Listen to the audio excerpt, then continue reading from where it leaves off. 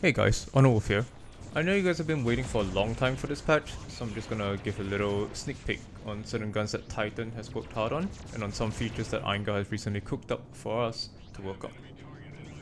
First on the list, we have shoe battery buffs, 120 to 180. For the most part, stubbers have only used shoes for two things: emergency batting against mines that have been dropped in their face, or to potentially get a sneaky trade in. In general, they never ever feel as useful as nanobots. To counter that idea and give shoe batteries more of an equal if not better impact within fights, we've increased the amount of shoe energy they give. To even more illustrate that we want to give shoe batteries a more front and center role, we've introduced shoe boosting to the formula. Simply put, shoe boosting gives your shoes damage reduction based on how many shoe batteries have been used, with both a minimum amount needed to activate up to a maximum duration. Shoe boosts come in 3 different varieties: Graviton, Molecular, and Positron. For snubs, Gravitons are your stock standard shoes. They are statted similarly to the live game currently. They give high damage reduction for a lower duration.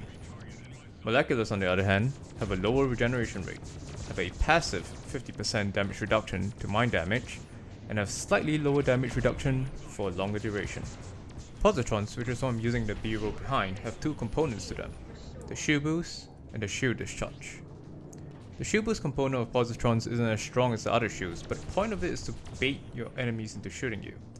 The more damage taken during the shoe boost, the more damage you get to discharge on them.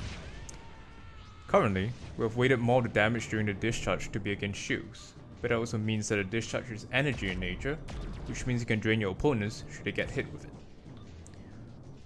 Other classes in play have slightly different setups for how shoe boosts work, so definitely take a look at the info cards to figure out what they do and what best suits your style of flight. Next on the list, we have burst fire guns.